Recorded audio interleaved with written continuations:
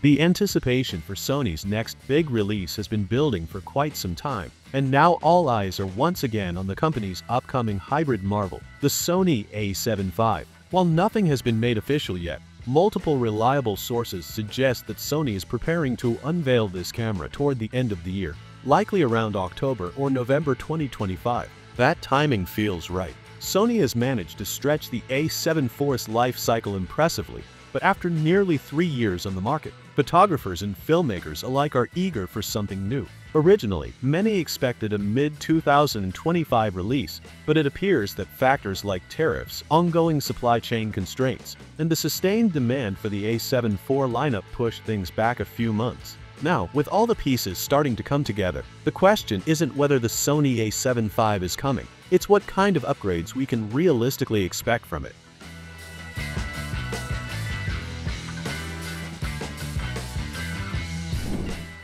From what's been circulating across the rumor mill, the Sony A7V is not set to revolutionize the A7 lineup from the ground up, but rather to refine and evolve it in a meaningful way. That approach makes perfect sense. The A7 line has always represented Sony's most balanced offering, sitting neatly between the ultra-high-resolution A7R series and the video-centric A7S models. It's the camera designed for hybrid creators, professionals, and enthusiasts who demand excellent performance in both stills and video without stepping into flagship pricing territory. Sony understands that this balance is what made the A7 line so successful in the first place, and they can't afford to alienate that loyal audience. On the design and usability front, early reports suggest a more durable build with an enhanced grip and slightly improved ergonomics.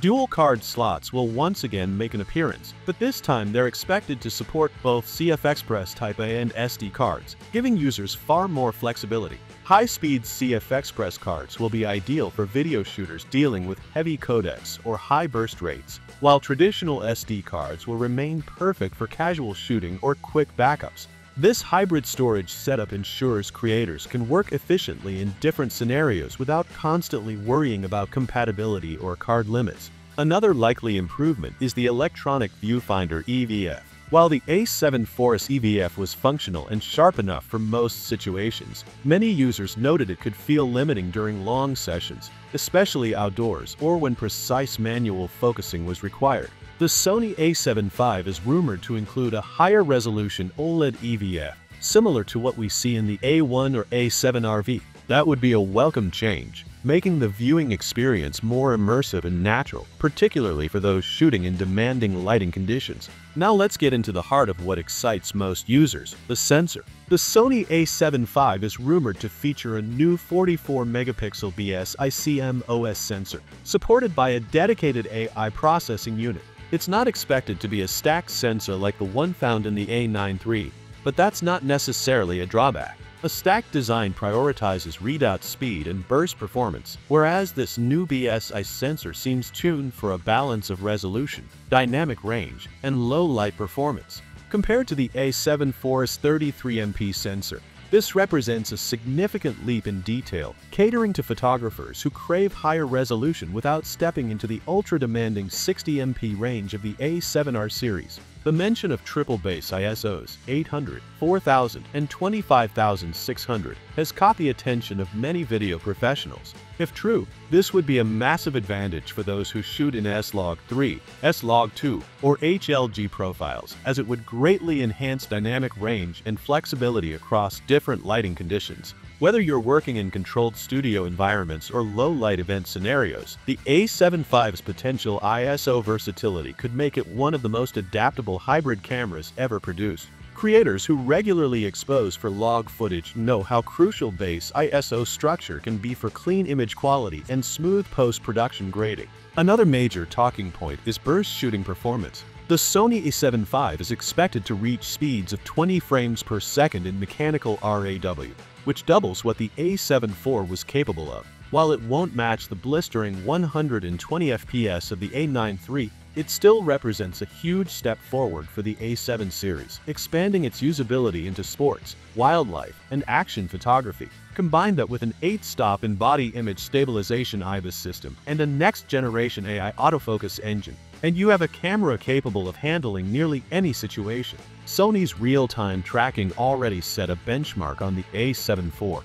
but now with advanced subject detection powered by AI, including improved body, face, and eye recognition, we could see reliability reach an entirely new level. This could make the A7V a dream machine for portrait, wedding, and street photographers who rely heavily on precision autofocus. On the video side, expectations are high. Early leaks suggest that the Sony A7V could support 6K recording at up to 30p, and possibly even in 8K crop mode, though the latter remains less certain.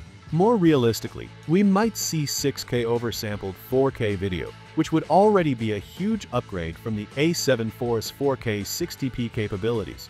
This improvement would put the A7V in direct competition with cameras like the Canon R6 Mark II and the Nikon Z6 III, both strong hybrid contenders in the $2,000–$3,000 price bracket. For hybrid creators, this level of flexibility means sharper detail, cleaner color, and better overall performance in professional workflows. Still, the A7V won't be trying to compete directly with Sony's cinema-focused models like the FX3 or the A7S III. Those cameras still reign supreme for dedicated filmmakers who prioritize dynamic range, rolling shutter performance, and extended recording modes. The Sony A7V, on the other hand, is expected to target creators who straddle both worlds, those who want to shoot professional-grade stills and polished video content on a single body. With the added resolution and potentially upgraded log support, it could easily become the most practical hybrid camera Sony has ever made. Pricing is another key area of interest. The A7 IV debuted at $2,499, and the Sony A7V is expected to land somewhere between $2,799 and $2,999, depending on regional taxes and market positioning. While that's not a budget-friendly figure, it's still competitive compared to what Canon and Nikon are offering.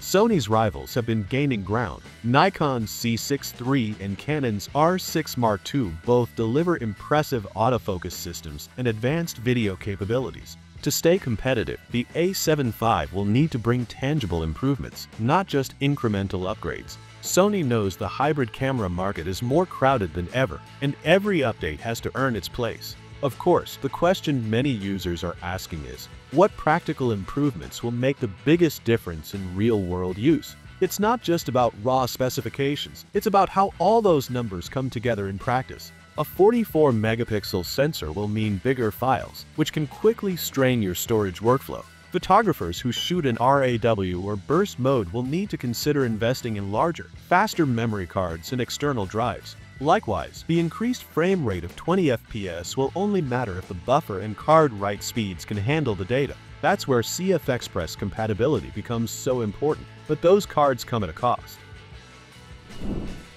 Either way, what we're looking at is a thoughtful step forward for Sony's most popular mirrorless line, a model that strengthens its hybrid identity while addressing the practical needs of modern creators. The Sony A7V isn't just another refresh, it's a statement that Sony remains deeply committed to the hybrid market. As we await official confirmation, one thing is clear: the A7V could easily become one of the most balanced and desirable mirrorless cameras of 2025.